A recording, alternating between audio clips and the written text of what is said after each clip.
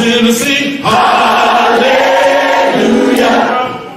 hallelujah, sing that hallelujah, yeah, hallelujah, hallelujah, hallelujah, one more time, hallelujah, hallelujah. Don't you know I've been running ever since I made a start? My days are bright. Jesus gonna make my life, and you know it's all love is bubbling over in my heart, in my heart. I'm singing hallelujah, glory hallelujah. Lord, you know I've been running ever since I made a start. Oh, my days are bright. Jesus can make my life, and you know it's all love is bubbling over in my heart, in my heart. Somebody sing hallelujah, shout hallelujah. Lord, you know I've been running ever since I made a start. Oh, my days are right.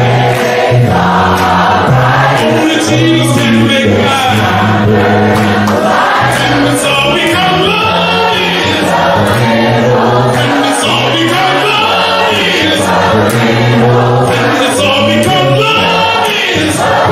So what I'm saying is, it's a bubbling over, love is a bubbling over. So sing, love is just a bubbling over.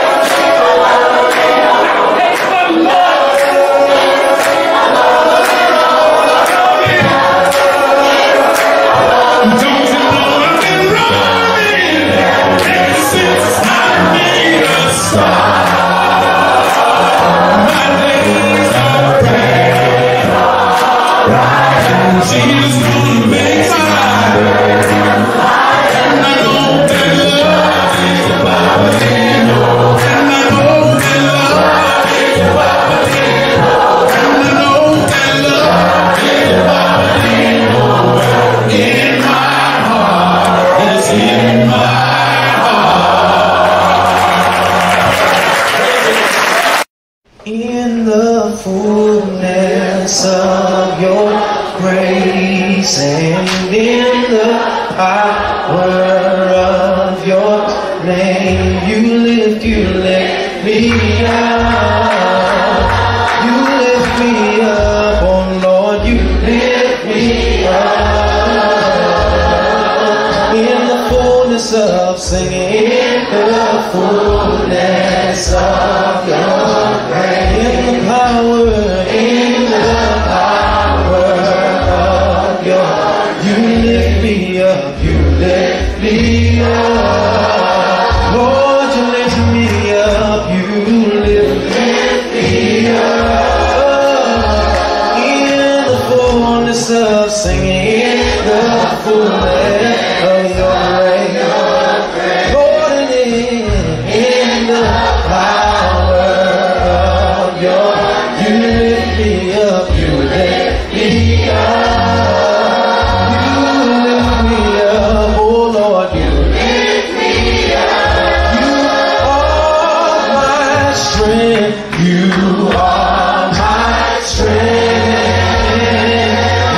Strength like no other, my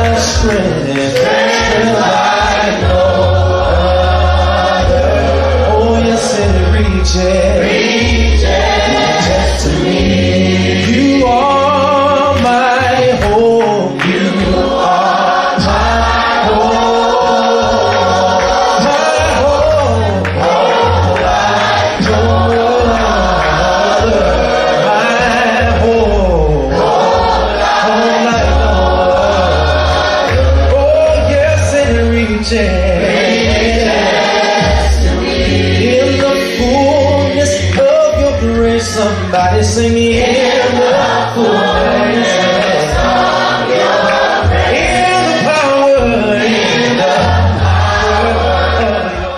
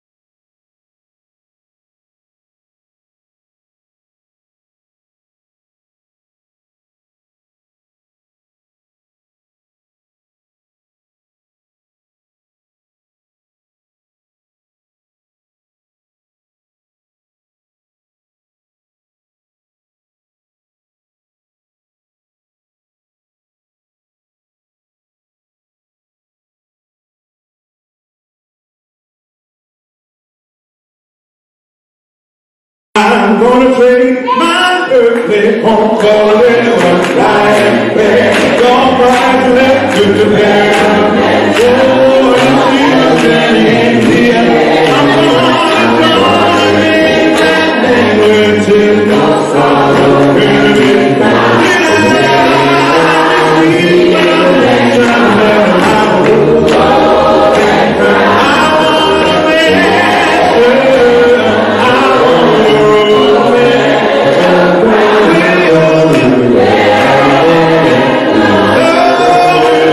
Hey!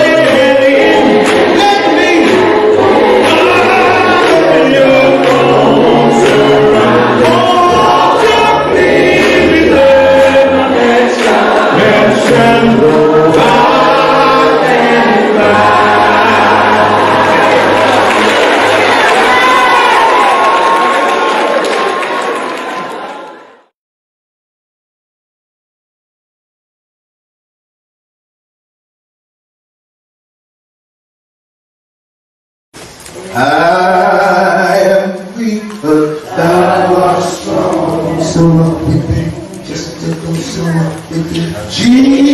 Jesus, keep me from all trouble. So walk with me, just to go, so you know I'll be satisfied and strong. So walk with me, just the joy. So walk with me, just walk with thee.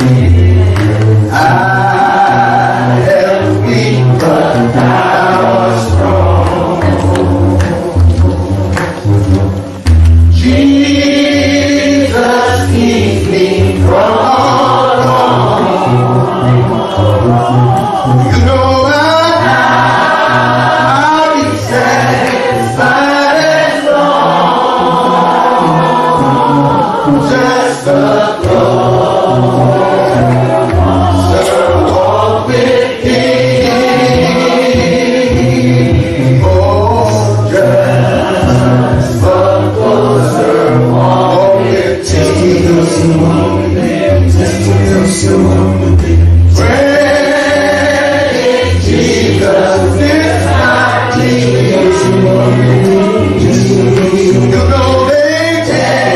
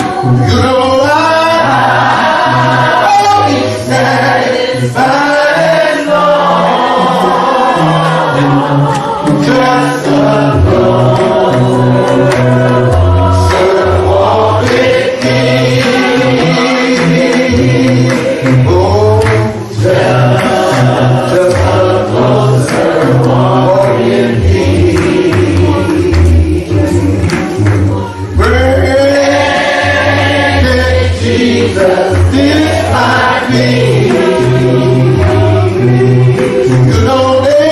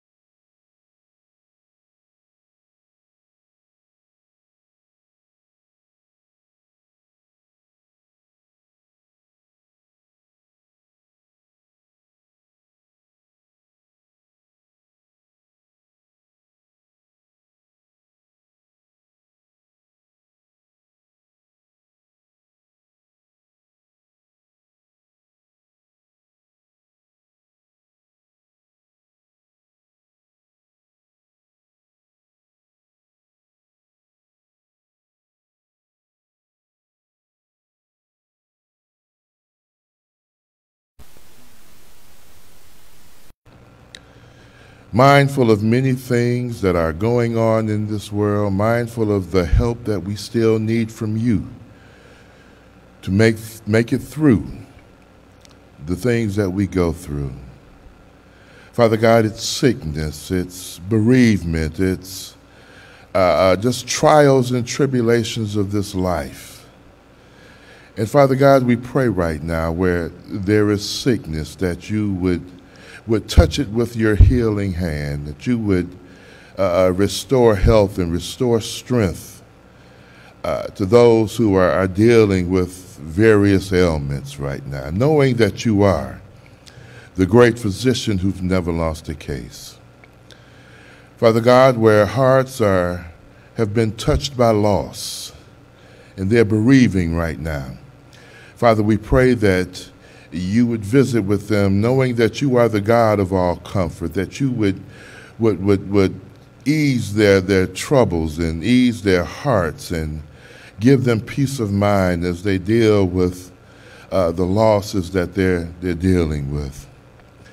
Father God, where there are troubled minds right now, we pray that you would touch them and give them understanding and give them the strength to go on in this walk, in this life, knowing that you are with them and that you will never leave or forsake them. Father God, we ask your blessings upon your church this morning, and especially those who are going to mount the sacred desk and bring to the people a word from your holy and divine writ. Father God, we ask that you will be with those churches, that you will continue to strengthen them, that they may boldly go forth and do your word, so that people may see their works and glorify you.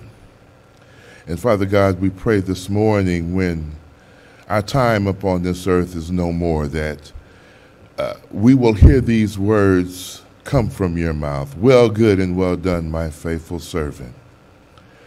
This is our prayer right now. We ask it in the name of Jesus, who died that we might live. Amen and amen.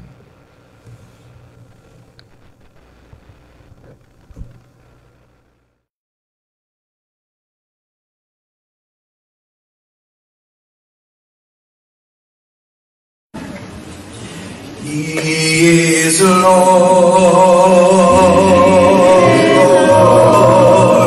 He is Lord. He has risen from the dead, and he is Lord.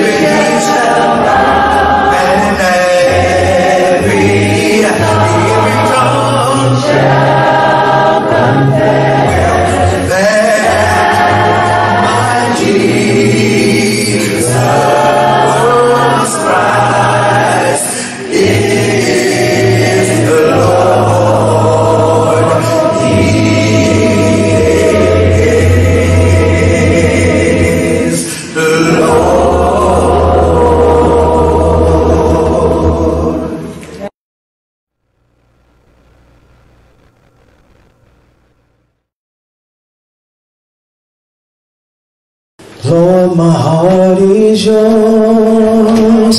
It all belongs to you. Oh, I give you all the glory. Yes, I love you. I worship and adore, and I'm gonna tell you more. Oh Lord, how much I really do love you.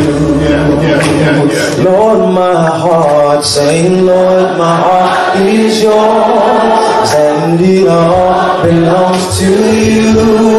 Oh, I give you all the glory. Yes, I love you. I worship and adore, and I'm gonna tell you more.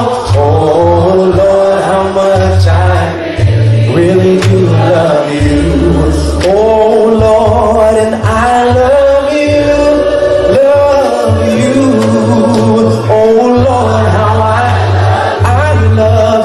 love you, love you. Oh Lord, how I love you, singing I love you, love you. Oh Lord, how I love you. Oh Lord, I want to say that I love you. Lord, my heart is yours. Oh Lord, my heart is yours, and it all belongs to you. So I give you all the glory. Yes, I love you. Oh Lord, I worship and adore, and I'm gonna tell you more. Oh Lord, how much I really do love you. Oh Lord, and I love you, love you. Oh Lord, how I love you, love you. Oh Lord, how I love you, love you. Oh Lord, how I love you. Oh Lord, I want to say that I love you. Lord, I want to say, Lord, I want to say that I love you. I love you. Oh Lord, I want to say that I love you. I love you. Oh Lord, I want all the brothers help me sing. Singing, you are worthy, Lord. Sing, you are worthy, Lord. You worthy, Lord. You are worthy, Lord. Oh, you are worthy, Lord. Oh Lord, you are worthy, Lord. Singing, you are worthy, Lord. You worthy, Lord. You are worthy, Lord. You worthy, Lord. You are worthy. All the sisters join in and sing. Sing, you are worthy. I love you. You are worthy, Lord. Sing, you are worthy, Lord. So Lord, and I love you, love you. Oh Lord, how I love you, love you. Oh Lord, how I love you, singing I love you, love you. Oh Lord, how I love you. Oh Lord, I want to say that I love you. Lord, my heart is yours. Oh Lord.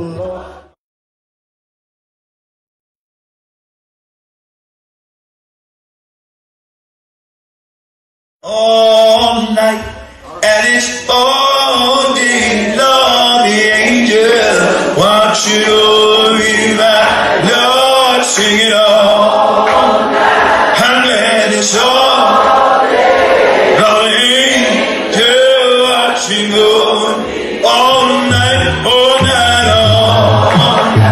And when it's all, I got an angel watching over me.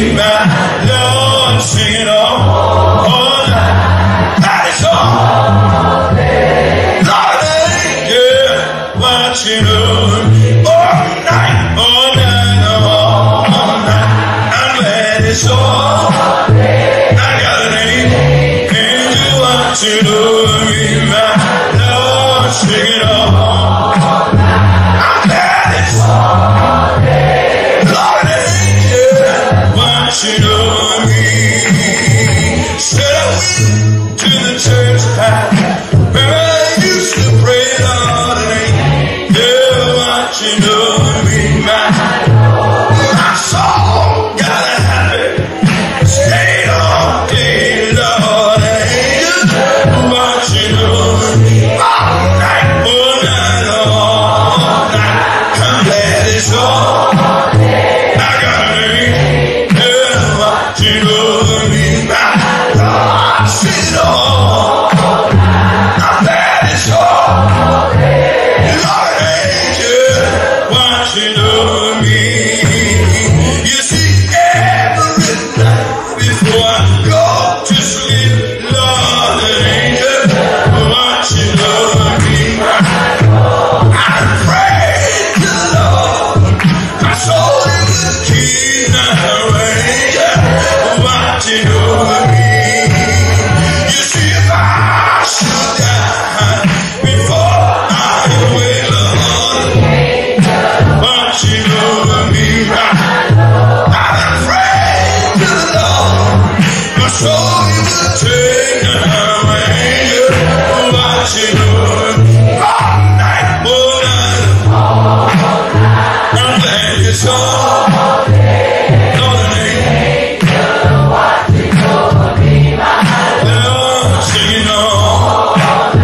That is all. Lord, an angel watching over me. You see, I once was lost, now I'm found, Lord, an angel watching over me. I once was blind, but now I can see, Lord, an angel watching over me all night, all night, all night. I'm glad it's all. Hey, Lord, an angel watching over me, my Lord, singing all. Lord, an angel watching over me. Shall look over yonder. What did I see, Lord, an angel watching over me, my saw an angel coming after me, Lord, an angel watching over me all night, all night. Come on. I got an angel watching over me, my Lord, singing all. Glad it's all. Lord, an angel watching over me all night, all night, all night. I'm glad it's all. I got an angel, thank you, Jesus, be my Lord, singing all. Hey, all day, Lord, an angel watching over me. Amazing grace, I feel it all sound, Lord, an angel watching over me, my Lord. I once was lost, but now I'm found, Lord, an angel watching over me all night, all night. I'm so glad it's all. Yeah, angel watching over me, my Lord, singing all.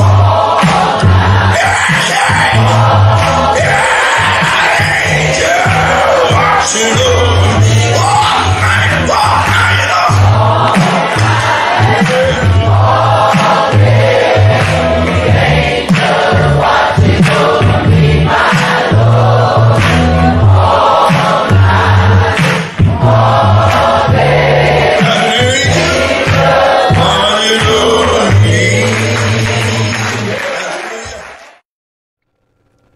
Amen. Amen again. Certainly it is a blessing and a privilege from the Almighty God of heaven, that again we find ourselves on this side of the timeline of life. That for whatever reason God has chosen to do it, He has blessed us. He has showered us with His grace and His mercy and His love. And if you ever want evidence of that fact, just consider that for at least one more moment, you are among the land of the living, and you are being seen and not being viewed. To those who are visiting with us here at the Northside Church of Christ, whether it's in our physical location or whether it's in our digital worship space, we just welcome you, and we want you to know that you are our honored guest. And it's our prayer this morning that your visit with us will be strengthening and edifying and encouraging, and that you will want to come back and be with us because you have benefited by being with us this morning. We extend to you an open invitation to all of our activities at Northside, both in the physical and in the digital. And wherever you find yourself able and available, just come on back and be with us as soon and as often as you possibly can.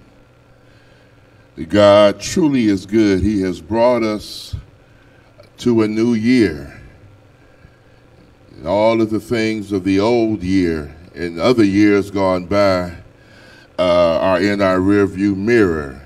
And I believe that nothing but God's goodness is ahead of us in 2022. So we ought to praise God like we know that whatever things we may face in our upcoming days, God has already said that He would never leave us nor forsake us, and that He would give us the strength and the power to deal with what we deal with.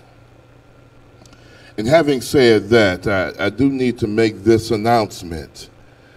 I don't know if you've been paying attention to the news lately, but here in the city of Detroit, because of this Omicron variant, the city health department just announced this week that there is a 36% infection rate in the city of Detroit with COVID-19.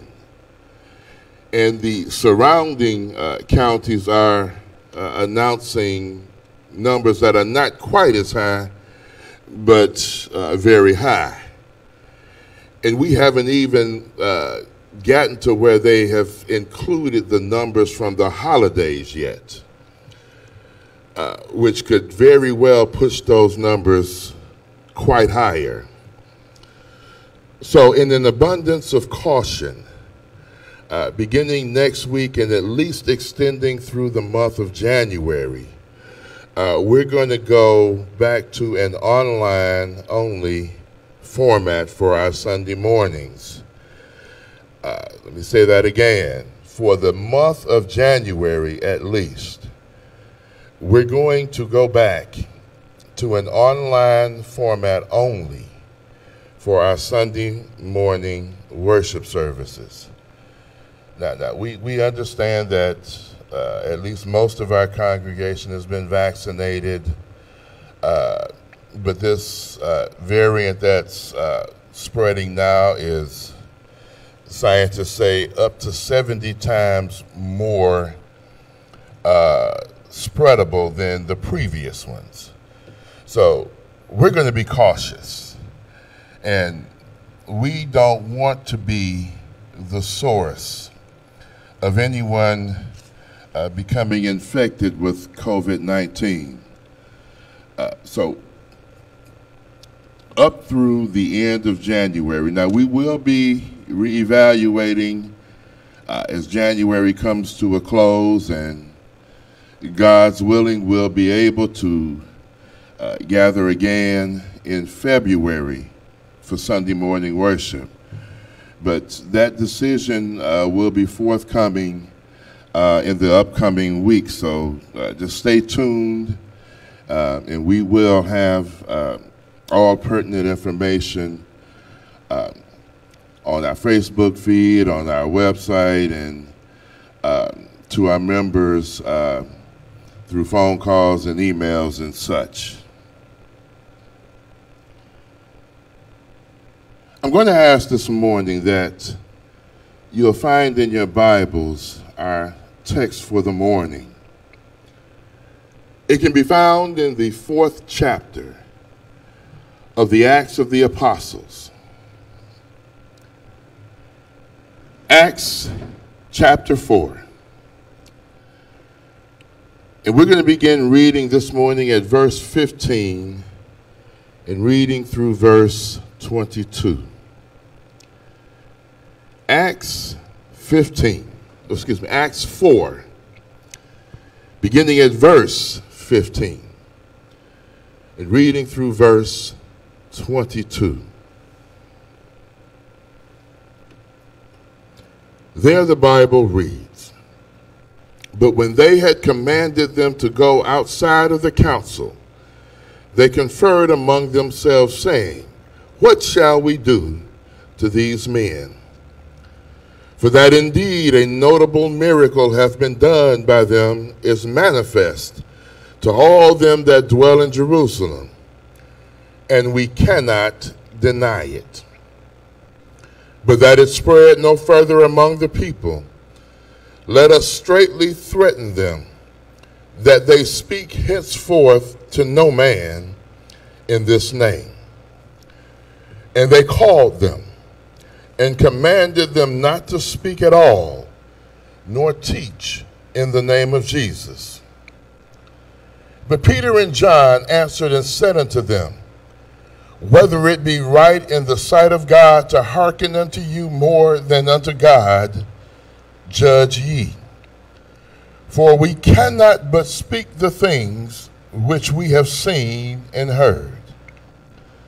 So when they had further threatened them, they let them go, finding nothing how they might punish them, because of the people.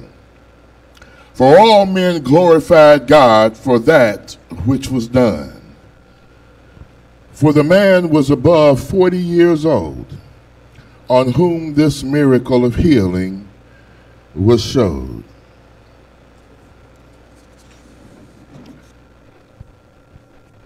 As the Lord has blessed each and every one of us to enter into the new year 2022, as I have been in prayer, I found myself very contemplative about the healthy and the consistent spiritual growth of the Lord's church.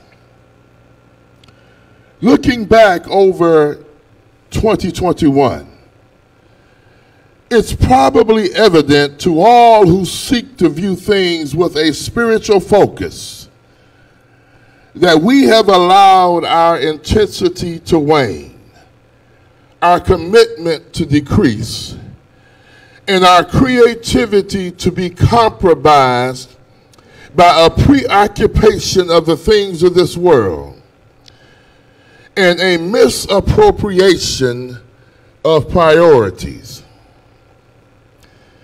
Now, when I use that term, misappropriation of priorities, I simply mean this. Those of us who have been baptized into Christ did so willingly, not under the threat of physical harm or compulsion, not under any compulsion other than that of the Holy Spirit. We voluntarily committed our lives to Jesus Christ. And using a spiritual metaphor, we put our hands to the plow. And it's important here to note the words of Jesus when he says in Luke 9 and verse 62, "No one who puts his hand to the plow and looks back is fit for service in the kingdom of God."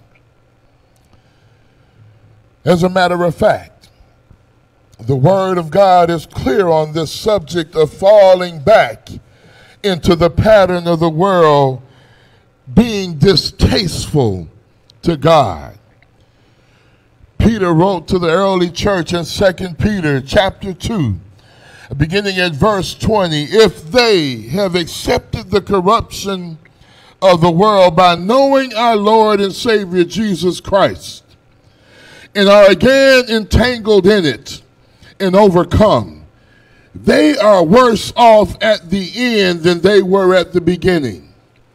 It would have been better for them not to have known the way of righteousness than to have known it and then to turn their backs on the sacred command that was passed on to them. Of them the proverbs are true. A dog returns to its vomit, and a sow that is washed goes back to her wallowing in the mud. And so then, it is safe to conclude that the will of God is not that we would get in the church and to maintain the same lifestyle and values and actions that identified us before we voluntarily and willingly were baptized into Christ. In essence, we are to be witnesses to the world of who Christ is and what Christ offers, and why a life apart from Christ is a life that is without power and without hope and without promise. Understand me this morning. No matter how big your bank account is, no matter how large your home is, no matter how prestigious your accomplishments are, without Christ, your life is nothing. No matter how big your heart is, how generous your spirit is, and how deep your love is, without Christ, your life is nothing. And no matter how deep your thoughts are and how profound your conclusions are, without Christ, your life is nothing. And to have Christ in your life means that you need to have a healthy, abiding, spirit-filled, cooperative, and progressive relationship with his church. His church is important. Matter of fact, his church is necessary. And his church is the vehicle where God shapes us and makes us and equips us and challenges us to serve. Think about it this way. What good is a child who shows respect and understanding and who takes directions from those in the street, but refuses to take direction from those who are called to care for them in their own house? What good is a father or mother who serves everyone outside their house, who nurtures the young in their community, but won't lift a finger to serve or nurture those in their house?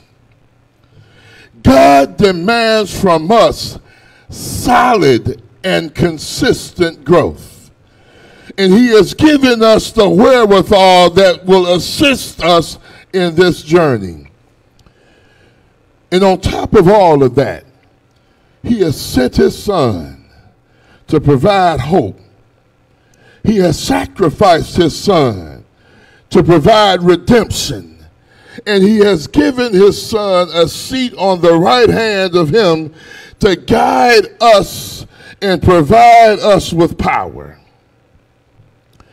God wants, let me say it like this.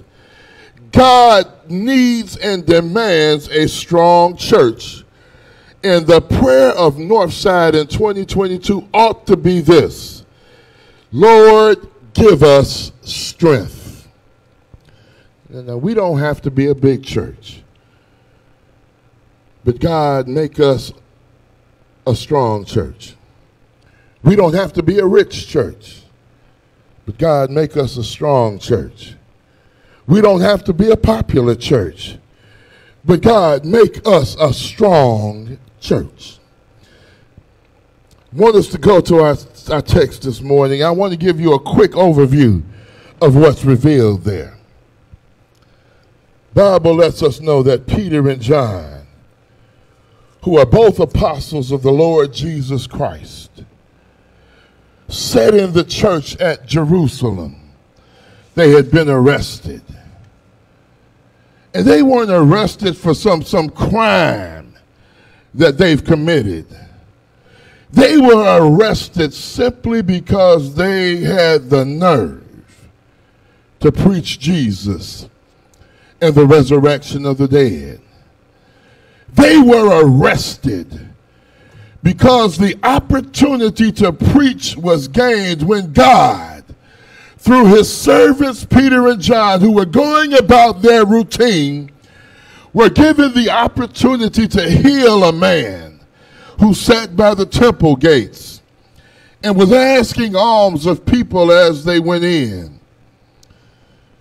But as a result of their preaching an unpopular message, many who heard them preach the word believed. And about 5,000 people were added to their number, which means this: because of the 3,000 in Acts 2, the church there in Jerusalem is numbering over 8,000 folk. And Peter and John, because of this, have been placed in jail. But they were given an opportunity to stand before the Sanhedrin. Now, for those who don't know, the Sanhedrin was a type of supreme court for the Jews. And as Peter and John stand before the Sanhedrin, they did not waver. They acknowledged God's power that was made manifest in the one who was healed. And on top of that, they declared their intention to continue to preach Jesus even in the face of opposition. See, they understood something. See, they understood, according to verse 12 of chapter 4, that the name of Jesus must be preached. For there is none other name under heaven given among men by which we must be saved. This brings us to point number one in this short sermon this morning. We need to ask God to make us a strong church in our understanding. Somehow, we have to get to the point where we understand that the cause of Christ has to be made manifest in this world through our actions. We have to understand that Christ has no feet but our feet. That Christ has no hands but our hands. That Christ has no mouth but our mouths. And Christ has no income or resources but our income and resources. Now, am I being sacrilegious when I say this? God has already said if I needed money, I wouldn't ask you for it. Haggai 2:8, God declares, all the gold and the silver in the mines is mine. Again, if he were hungry, he declared in Psalms, the 50th division, I would not tell you. Why? Because every beast of the forest is his, and the cattle of 1,000 hills is his as well. But what God is saying contextually here is he doesn't need our sacrifice to survive, but he desires them. Why? Because they show our understanding of who he is and why he's worthy of our sacrifice. Let me illustrate it to you this way. Both of my sons grew up, especially Robert, loving French fries. Always has loved them. And still, even at 19 years old, he could eat them day and night, at any meal and at any time. And because of this, when they were younger, every now and then on my way home from work or wherever I was, I would stop by McDonald's or somewhere and get him some fries. And when I got home, his face would light up. Why? Because Daddy got him some French fries. And I would give them to him, and every now and then I might say, Robert, let me have a fry. Now, here's where understanding comes in. When I asked him, Robert, let me have a fry, he could say, sure, Dad, and bring me the fries and let me get as much as I want. He could pull out a fry and say, here, Dad. Or he could exercise another option. Dang, Daddy, if you wanted some, why didn't you just get you some?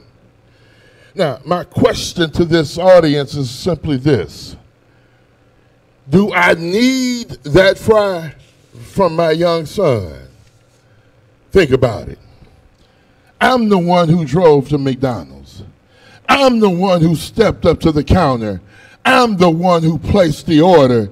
I'm the one who reached into my pocket and gave cash or my debit card to the cashier. I'm the one who drove home. I'm the one who called him. And I'm the one who lovingly gave him the fries. And watch this. All of this was done in the context of me thinking about my son and how happy he would be when he got this blessing. And surely he ought not to have a second thought about giving me a French fry. Yeah, I could have got all the fries that my resources would have allowed me to. And understand this, God's resources never run out. That's why he said, all the cattle is mine, all the gold is mine, all the silver is mine. It's not that God needs you, but rather an understanding on your part and my part that we ought to show a spirit of thanksgiving and appreciation for what we have and what we are, and we ought to be willing to sacrifice what he gives us for his glory. Look at these folk in the text.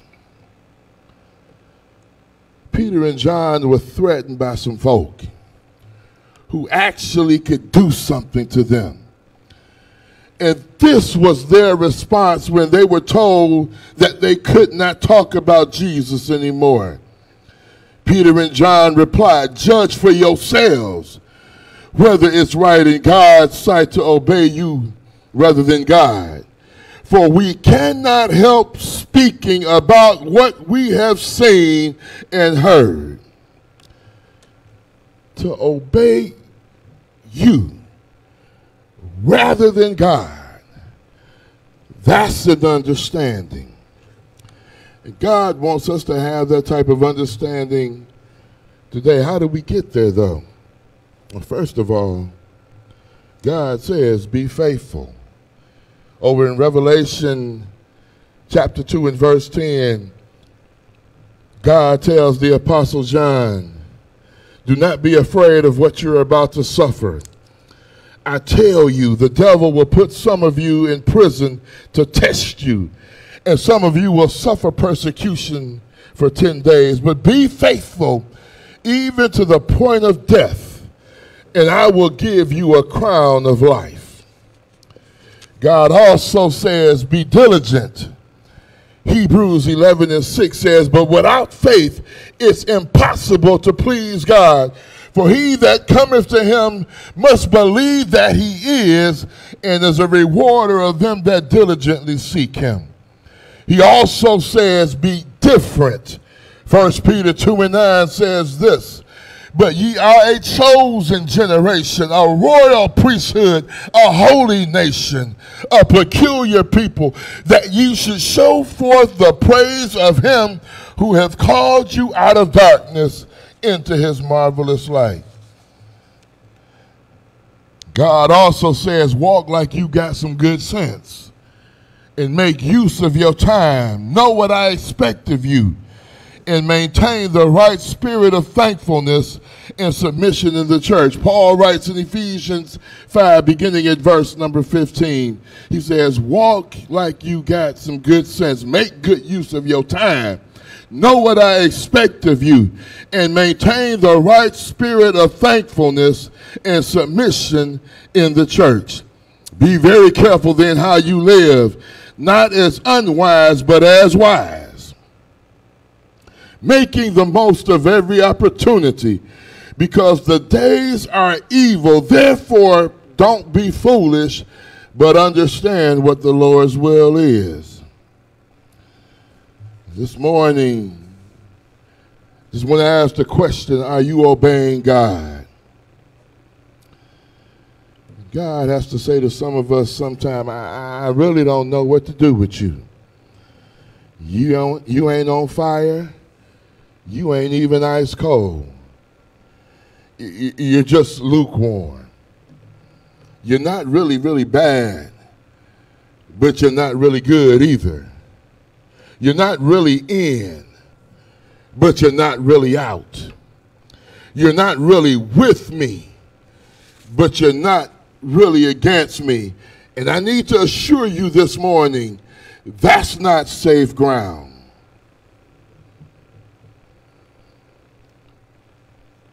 Are you obeying God? And if not, he needs to make you strong in your understanding. But that also brings to us a second point. We need God to make us strong in our commitment as well. Webster's dictionary defines commitment this way. Commitment is the state or the instance of being obligated or emotionally impelled, as in order to be a strong church, we must be a committed church. In order to be a strong Christian, we must be a committed Christian. And as we look at our text here, it's very clear to see that Peter and John are committed. Look at how strong their commitment is. They're willing to face the threats. They're willing to endure prison time. They're willing to experience separation from friends and loved ones, all for the cause of Jesus Christ. And that shows deep personal commitment. No. I don't want you to get it twisted, because I already understand that we know what commitment is. As Americans, we're real good at showing commitment. Most of us get up every morning and head out to jobs faithfully in order to provide for our families and our general welfare. Why? Because we're committed to having the best life we can have.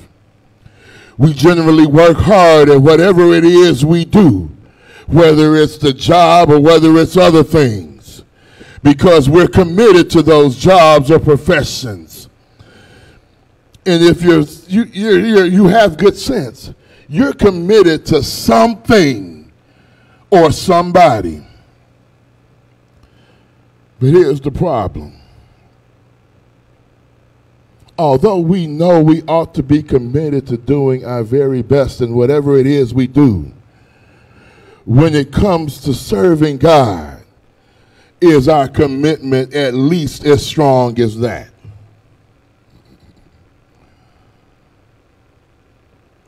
We'll go to work sick as a dog, but won't do something for the Lord because we got a hangnail.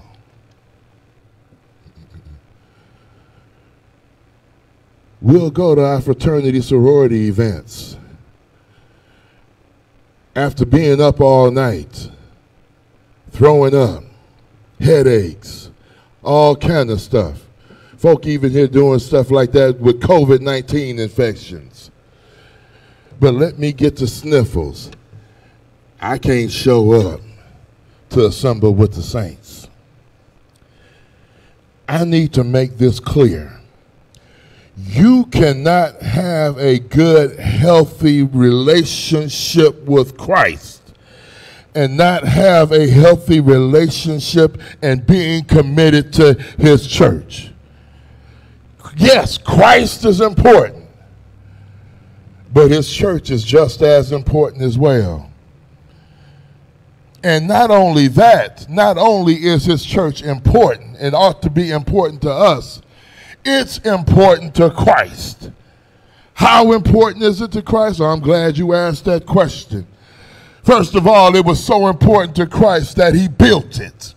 Matthew 16:16 says, and I say also to thee, thou art Peter, and upon this rock I will build my church, and the gates of hell shall not prevail against it. Sounds to me like his church is important. It doesn't stop there. The church is so important, number two, that he purchased it or bought it with his own blood. Acts 20:28 says this, take heed therefore unto yourselves and to all the flock over which the Holy Ghost has made you overseers to feed the church of God which he has purchased with his own blood. Sounds again like the church is important to Christ. Goes on even further. It's so important to Christ, number three, that he's the head of it. Ephesians 1:22 and 23 says this, and he put all things under his feet and gave him to be the head over all things to the church, which is his body, the fullness of him who fills all in all. And if we're going to be a strong church, we have to be committed to the church, just as Christ was committed to the church. And I want to just throw this out there. We're going to be done for this morning. We'll continue this next week.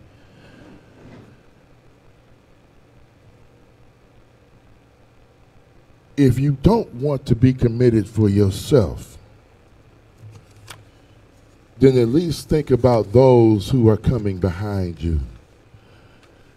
Think about your children. Think about those others who are coming behind you. And it's a biblical commandment.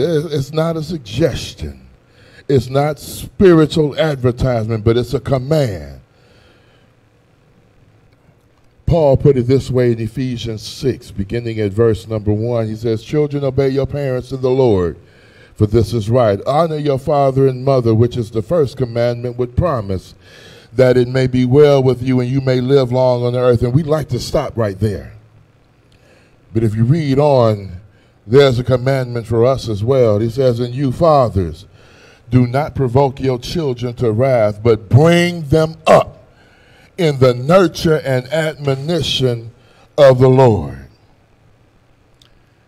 Now, it's no secret that we typically want our children to do better than we do. We send them to school so they can have a good life and hopefully a better life than the one we had. We help them get jobs. We help them get training. We help them get education so that they can go out and do better than we did. Again, let me ask the question. Do we train them in the spiritual realm at least as well as we do to prepare them for the world?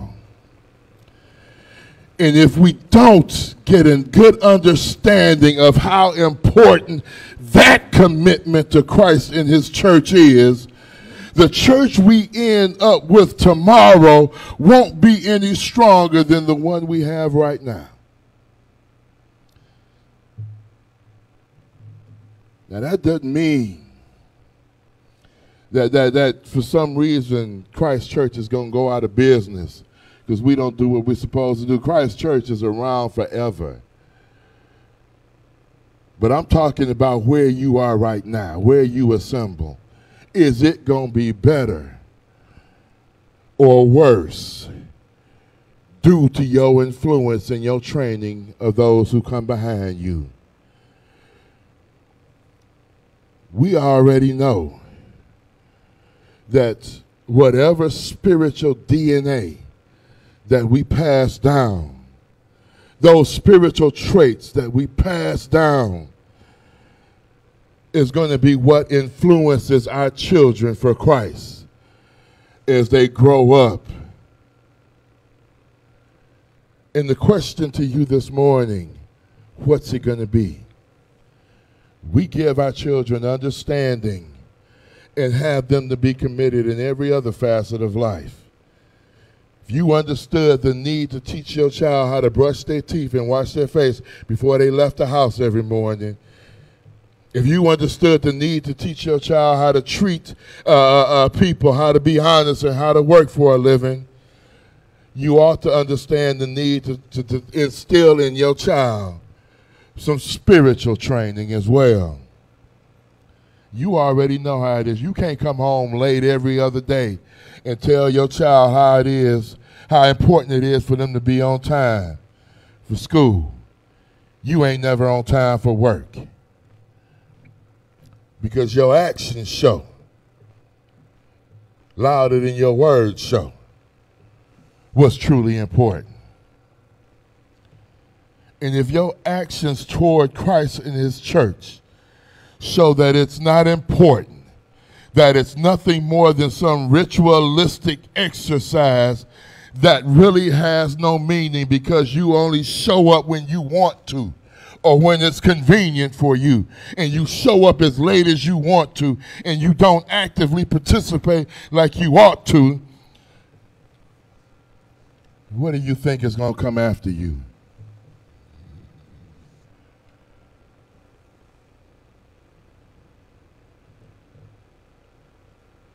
Church, we have to be stronger in our understanding, number one, of who God is and why he's worthy of all that we can do for him.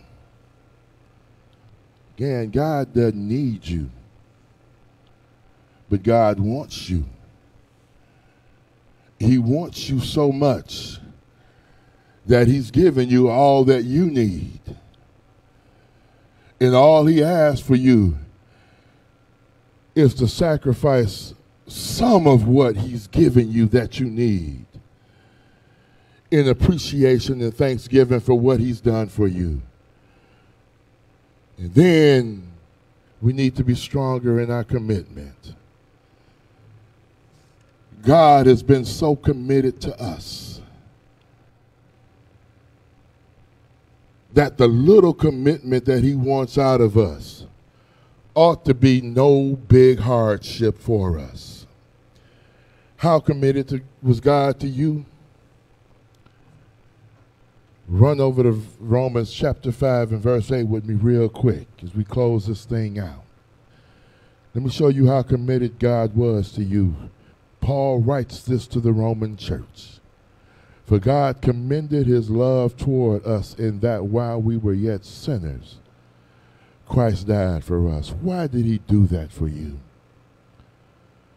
Jesus himself said over in John 3:16, he made it so very plain. For God so loved the world that he gave his only begotten Son, that whosoever shall believe in him shall not perish but have everlasting life. God loved you, and he loved you to the extent that he gave his Son for you. And he did it while you were still in sin, while you were still in rebellion to him. If that's not commitment, I don't know what is. God did all of that for you, and you can't show up for God because it ain't convenient for you? God did all of that for you, and you can't show up for God because something else has your attention, that when you're gone, they done forgot about you already even before you're gone, before your usefulness to them has expired. See, I'm committed to certain things. I'm committed to my job, but guess what?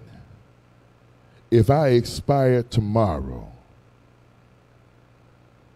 somebody else would be sitting in my classroom and in my office probably before the day is over.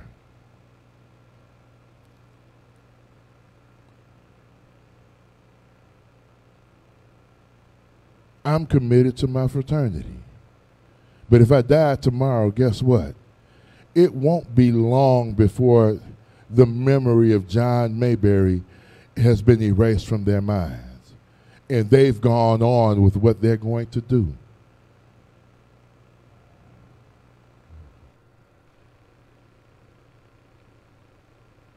I'm committed to my family. But even if I expire tomorrow, my memory might hang on for the rest of their lives. But guess what? They've gone on with their lives.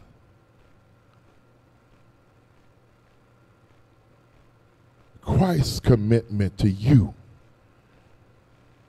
is not fleeting like that. Again, Christ has already told us, I will never leave you, nor will I forsake you. In other words, I'm with you to the end. Talk about a ride or die. You ain't seen a ride or die until you've lived with Christ. Because no matter what it is, he's going to be with you through it all. And all he asks of you is for some commitment to go along with the total commitment that he's given to you. To put your commitment to him first, because he's committed to you all. And if you find that you're not there in your commitment with Christ, if you find that you're not there in your understanding of why you need to be committed to him that way, now is the time to come to him. Lord, make me stronger. Lord, I've fallen short. Forgive me and give me the strength that I need to be what you want me to be. If you're not a child of God this morning, we've already told you. We've already made it plain that God sent his son, Jesus Christ, to die for you while you were still in sin. That's an amazing thing. And I just put it like this all the time, and I'm going to say it again today. If somebody was willing to die for you, ought you not to be willing to live for them? It's the height of ingratitude for somebody to love you so much that they're willing to give their life for you. And you to understand that, and you to turn your back on them and say, oh, well.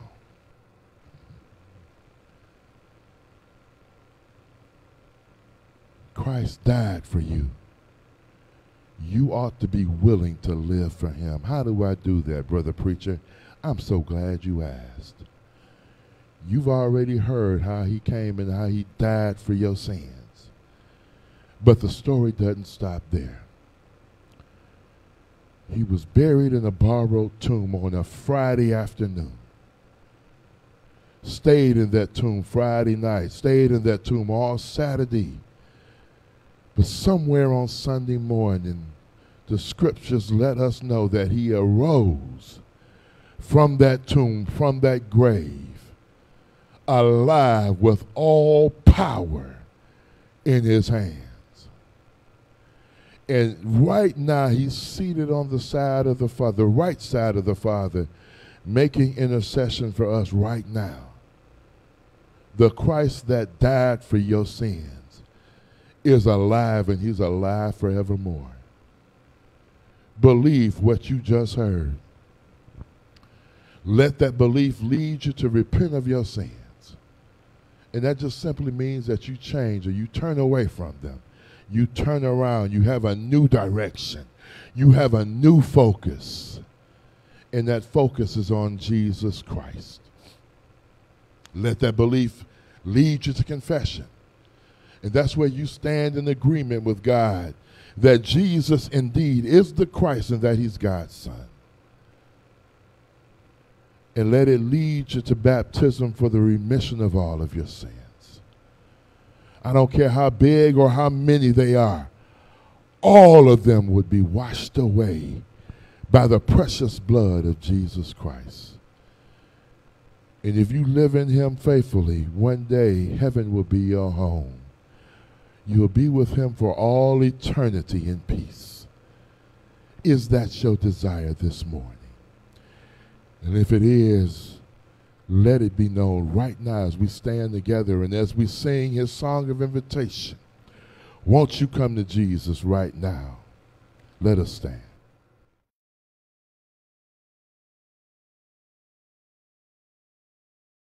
Thank you, Lord. We just want to say thank you, Lord. Oh, Lord, thank you, Lord. And I just want to thank you.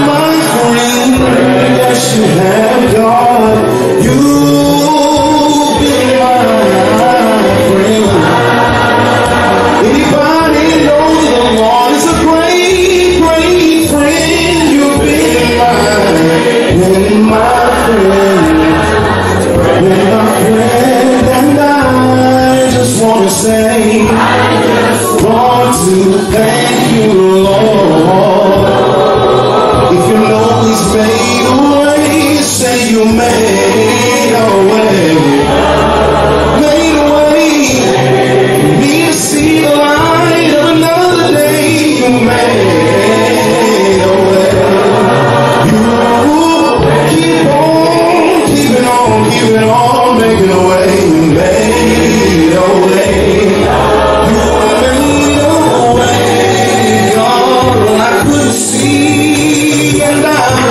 just want to thank you, Lord.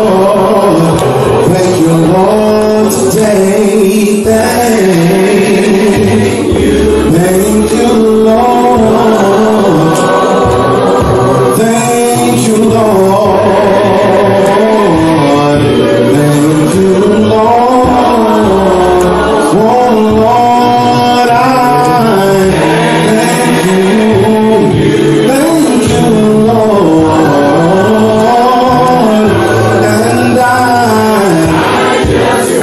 And I just want, said I just want, I want to thank you.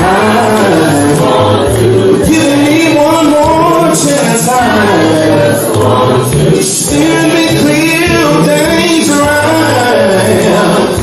Let me rest like my stress is in, Lord. And here this morning one more time to see your people, God.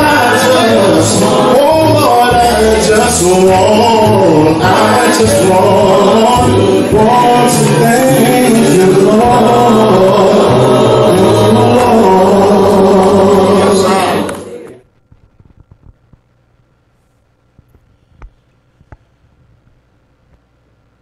And as they were eating, Jesus took bread and blessed it and brake it and gave it to the disciples and said, "Take, eat. This is my body." And he took the cup and gave thanks and gave it to them, saying, "Drink ye all of it. But this is my blood of the New Testament, which is shed for many for the remission of sins. But I say unto you, I will not drink henceforth this fruit of the vine until that day when I drink it new with you in my Father's kingdom." Let us pray. Heavenly Father, we are thankful for thy Son's sacrifice upon the cross. Father, we ask as we take these emblems, which represent your Son's broken body and shed blood, that we may do so with clean hands and a pure heart. In Jesus Christ's name we ask it all. Amen.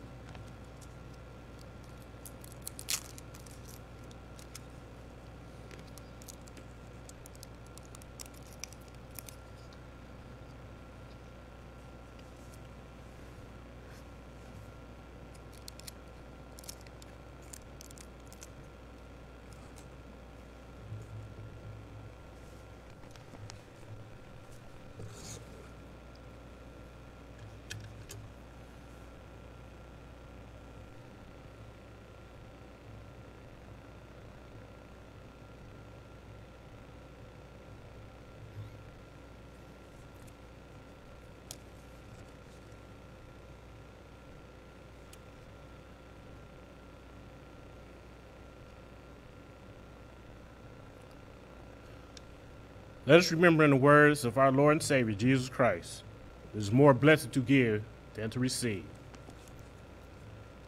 And here at the Church of Christ at Northside, we have several options in which you may give your offering, such as Bank Pay, Cash App, and PayPal. Thank you. Let us pray.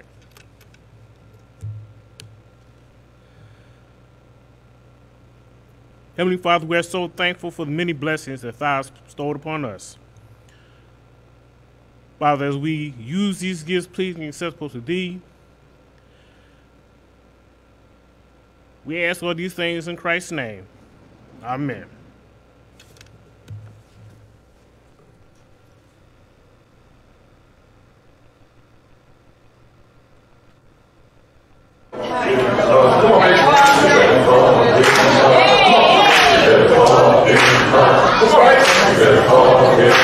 Just like that. That's all you have to do. Come on, baby. Everybody do this. Come on, sing with me.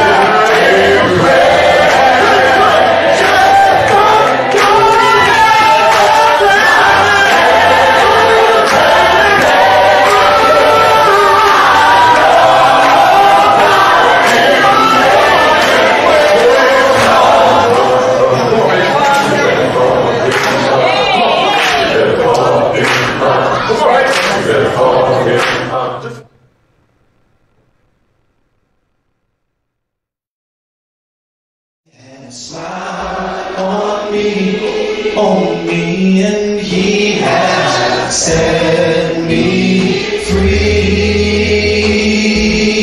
Oh God has, oh yes, he has smiled on me. He's been good, sing, he's been good, so good to me. God has smiled, sing, God has, yes, the Lord has smiled on me, and he has set me free. He set me free. Oh God has, he smiled on. He's been good, sing, he's been good to me. It was his amazing grace, how sweet the sound, oh, that saved a wretch like me, saved a wretch like me. I once was lost, but now I'm found. I was blind, but now I see, all because my God, sing, God said the Lord has smiled on me, and he has set me free. Oh, my God, smile on me, oh, he's been good, sing, he's been good to me. It was his amazing grace, amazing grace, how sweet, how sweet. Worship you and to give you praise. And God, we pray right now that our worship and praise to you has been acceptable in your sight. And if not, we ask that you forgive us and show us a more perfect way. And God, we pray right now that as we depart this place, whether it's the physical or the digital, that we will never depart your presence, that you will always be watchful over us and protective over us. Until the next time we come again, it's in Jesus' name we pray it. Amen.